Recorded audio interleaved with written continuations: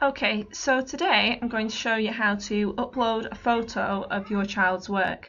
So if you want them to do some writing, because obviously if you're typing, the child isn't getting enough practice with their handwriting. So it'd be a good idea for you to look at what their work is set, open it up,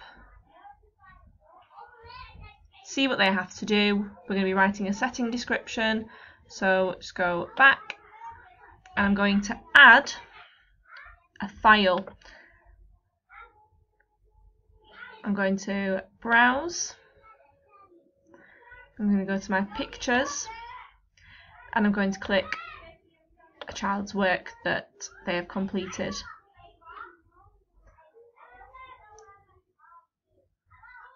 So after that has been uploaded, you can click hand in and we'll be able to see the child's work that they have done.